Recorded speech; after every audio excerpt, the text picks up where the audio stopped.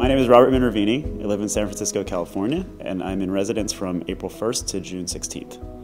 I think I've always had an interest in art. At a young age, I drew a lot, and it was one of the things I enjoyed doing. And as a young person does, when you draw something and get attention from your friends or whatever, you find yourself encouraged and do more of it. I've been paying attention to the Bemis for several years.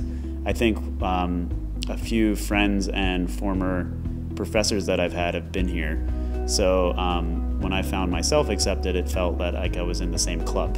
I do tend to have a good amount of studio time back in San Francisco. It's been a really interesting process being here where I can have a live-work situation and just be around my work all the time. I found myself generally excited to be with the work and working on it all day and night and not have much else to think or to mess around with. So there's sort of an inverse problem where you have all this time and space, and you feel like since you're so lucky to have it, you need to be using it at every single moment, and it's just not realistic. And I think part of being a resident here is sort of learning that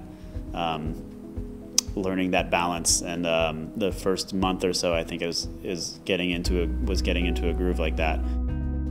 When I arrived, I had a few paintings that I was working on to finish for one body of work. I thought that would help kind of lead into something new for a new body of work, which I knew I needed to also start once I got here.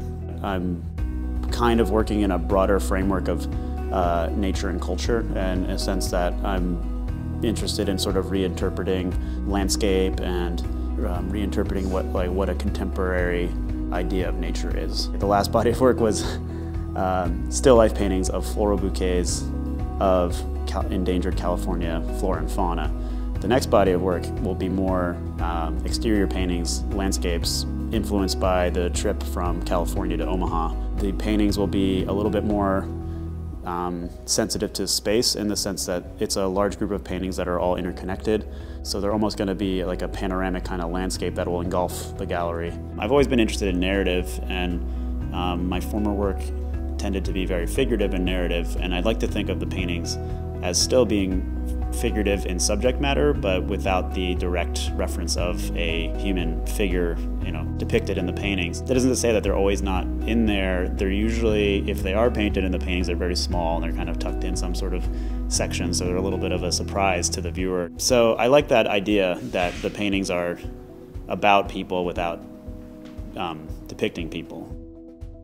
Because since most people see artwork on the web before they see it in person, there's a sense that the work I make is very slick and polished, and it is to some degree.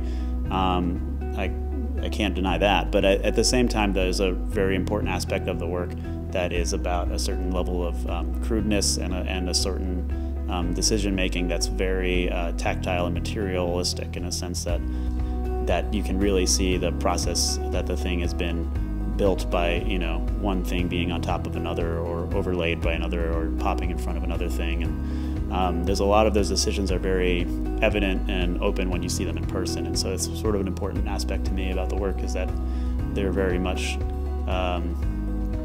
revealing in their process of making. I'm always trying to be somewhat sensitive to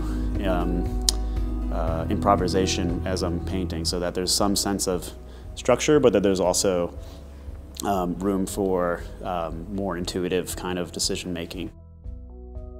At this point, I'm about halfway through the residency. The exhibition is up. I'm starting a new body of work, and I'm sort of plotting my second half in terms of how much I can get done for a new body of work before I have to return to reality.